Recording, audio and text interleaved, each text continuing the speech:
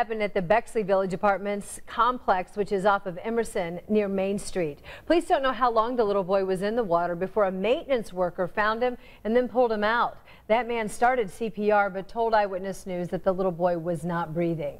Police are not looking at any charges at this point. Dad fell asleep for a short time, and somehow the child was able to get outside the apartment. And that's, you know, obviously right now the parents are at the hospital, so you know, DCS is going to be involved. We're involved. We'll do the interviews and so forth. But right now, it's just looking like it was an accident. Well, the child's condition right now is unknown. He was taken to Riley Hospital for Children.